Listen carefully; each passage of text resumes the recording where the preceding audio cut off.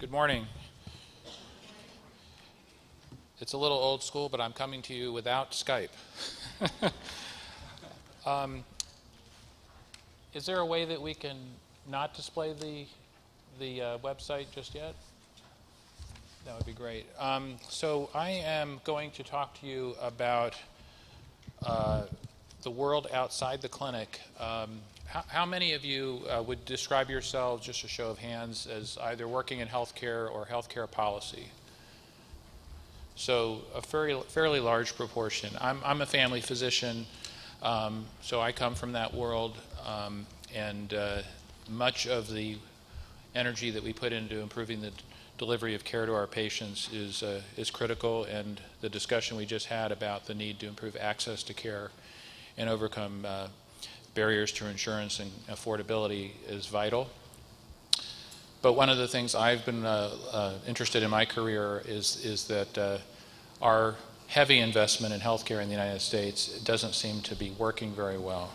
I just had the opportunity recently to, I'm not sure what I'm doing wrong with my remote control. Maybe I don't have it turned on. Ah, there it is. It's moving over there, but not on here. Okay.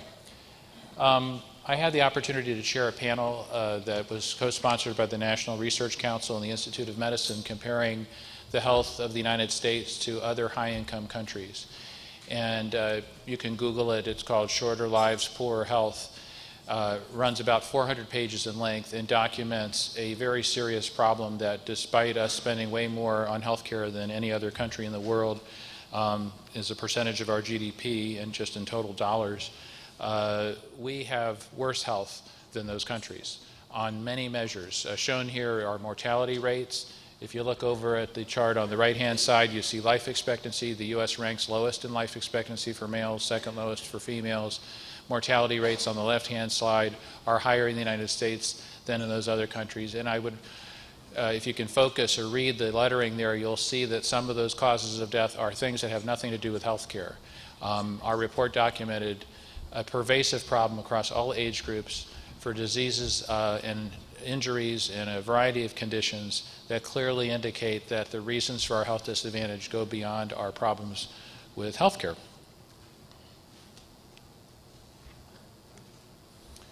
So I've learned in my career that we have to look beyond the clinic to try to understand how we're going to really improve health outcomes. This here is a diagram. Again, the intent here is not for you to actually read this because the font is really small. This is the World Health Organization's model describing all the things that affect our health. So over on the far right-hand, oops, trying to get the pointer to work here. Oops. What did I do? Okay. I'm going to give up on the pointer. The box in the very lower right-hand corner, I can see it, thank you, Pat, is healthcare. The rest of the boxes on the diagram are all the many other things that shape our health. And I simply point that I usually show this to medical students and residents and my colleagues in clinical medicine to give us a little humility about how much we can actually impact in doctors' offices and hospitals.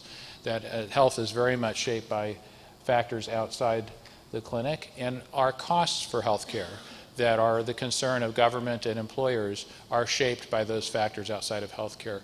So from a policy perspective, focusing our energies on health care delivery and health care payment is vitally important, but misses the full picture if we don't recognize the importance of the policies on those other boxes that not only shape health outcomes, but potentially shape it more than health care does.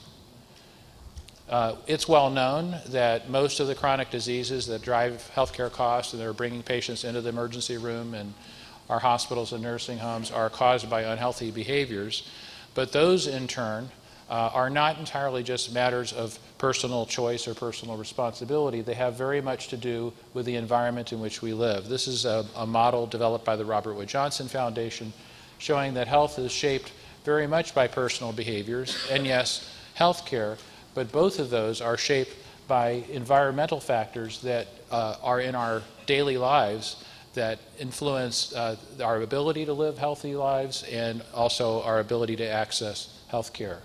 There are what you might call downstream determinants of health that shape our access to healthy foods, our ability to maintain physical activity, to live in safe neighborhoods, to breathe clean air, to avoid injuries from crime and so forth. But there are even more important upstream determinants,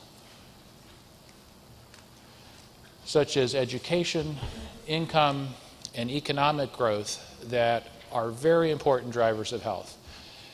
In our world in which policy is shaped, these tend to be handled by different committees in different jurisdictions. This is issues around education reform, jobs, the economy. Many people think, well, that's not healthcare policy. But if you take a more holistic view, you'll realize that these policies are actually health policies and have not only huge implications on health outcomes, but costs of healthcare. We've done research at my institution, Virginia Commonwealth University, trying to put this in perspective for policymakers. Here, for an example, is an analysis of how many lives would be saved if everybody had the mortality rates of people who attend some college education, don't even graduate from high school. The bars in the back represent the number of lives that would be saved if you waved a magic wand and everybody had the mortality rate of college-educated adults. The bars in the front is are the number of lives we actually save by biomedical advances in this country.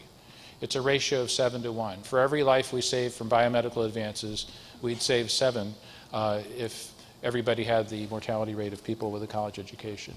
This is an analysis in Virginia of how many lives would be saved if everybody in the state had the mortality rates of people who live in high-income counties. 25% of all deaths. I'm a doctor, nothing I can do at the bedside or the hospital that can produce numbers like that. They're huge.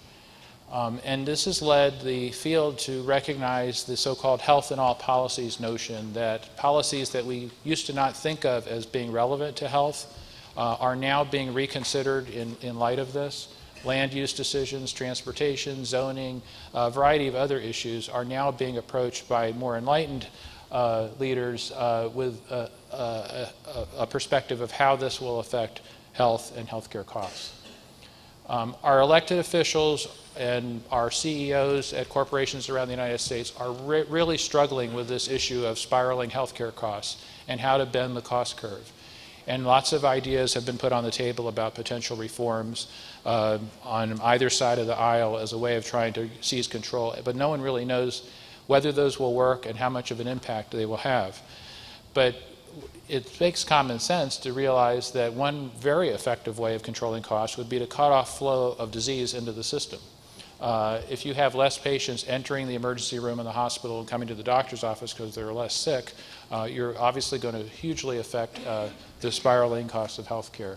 And studies have actually borne this out. This is the paper by Bobby Milstein, published, I think now, a year and a half ago, where modeling was done. I won't take too much time to show you, but other than to say that there's only one curve on there where the cost curve actually starts dropping, where healthcare costs actually start going down.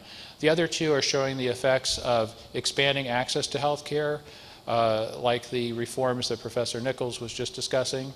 That will somewhat slow the rate of growth in healthcare costs. The second layer of interventions in the second line is showing the effects of adding in improvements in delivery system efficiency, so doing a better job in our healthcare delivery. But the third line, the one that actually caused the cost to drop down and decline, is actually dealing with the root causes in our social and environmental conditions. And it's only when we address those that we're actually going to see the costs of care diminish. This is an analysis our center recently did looking at reauthorization of the Farm Bill that the Senate was considering. There was a House and a Senate proposal last fall to cut funding for SNAP benefits to decrease food stamp eligibility. Again, a policy that you might think of has nothing to do with health care, and why is a physician up at the podium talking about SNAP reauthorization? Well, it's because, again, a policy like this that not only affects food choices, but affects poverty rates. Because low-income families that have reduced food stamp eligibility must now shift more of their expenses in their household budget to food spending has a higher risk of being put into poverty, especially during difficult economic times. And what we showed, if you look at the text box at the top there, it shows that the House bill was intended to save a certain amount of money. I can't read it from here. You can probably better. But underneath that, in the table below it, is our analysis of what effect that reduction in food stamp eligibility would have on poverty rates.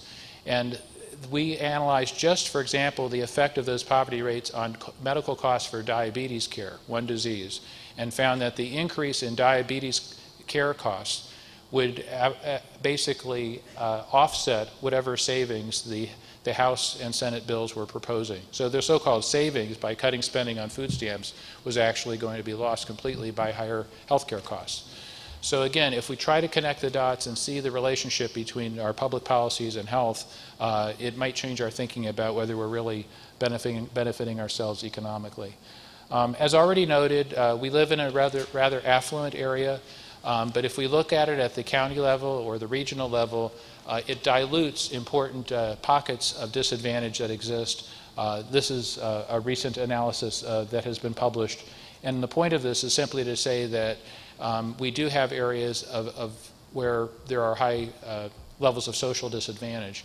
We've tried various ways in our work at our center to try to help policymakers, the public, the media understand the importance of these. And one that we developed was something called the County Health Calculator, which I'm going to try to demo for you with a live connection in a second. This is a calculator that you can visit by going to countyhealthcalculator.org is the link, and it's probably there in your handout. And just for illustration purposes, I'm going to pick Page County, which is a rural county. Most of you are probably familiar with it. You go out I-66, you'll get there. And the reason I want to select it is just as an example of a county that's struggling with very low levels of educational attainment. Let's go ahead and try now if we could switch over to the computer. What I'm going to do is show you how this calculator works. So this is the County Health Calculator, and if you visit the site, I've gone through a couple of initial steps just to get us up to this page, but if you visit this site, you can type in any state or county or the entire United States, if you will, and basically look at the effect of education and income on health outcomes, and as I'll point out in a minute, on costs. But for purposes of brevity here, because our time is limited, I've gone ahead and got this already to Page County just to show you the point here. So what this is saying here is that in Page County, 28% of adults have had some college education, compared to the best off location in the state, which is Falls Church City, where 86% have a college education. And here are the numbers on the percentage of the population that is living in poverty. So let's say you were trying to understand what would happen if we were to increase this education number from its current 28% to something that looked closer to what Falls Church has. And what I want you to pay attention to are these bars here: the number of deaths per year in Page County, the number of people with diabetes, and here, if you're concerned about costs, the cost for that one disease. All right? We're now moving our way up to Falls Church. And just keep your eye on the bar. So we're trying to figure out how to bend the cost curve. Any suggestions? And yet you're the governor of this state or any other, and you're looking at how you're going to balance the budget. Medicaid costs are killing the budget. You cut education. You cut education. But that works for short-term balancing the budget, but in the long run is not actually going to be fiscally the best option. You'll be out of office by then, but the healthcare costs are actually going to go up. So this is just one example. We can go off the internet screen here. I encourage you to visit County Health Calculator and try it out for any location you'd like, although I'll point out that it does it at the county level. So if you look at Fairfax County as a county, it's going to look great. But if you think about it, we could do an analysis like this at the census tract level in these particular pockets where the report identifies areas of disadvantage and make the very same argument in terms of what kind of ROI we'd be getting by addressing these. So my closing point is, let's not forget about factors outside the clinic, which may be a very important factor in improving our health outcomes. Thank you very much.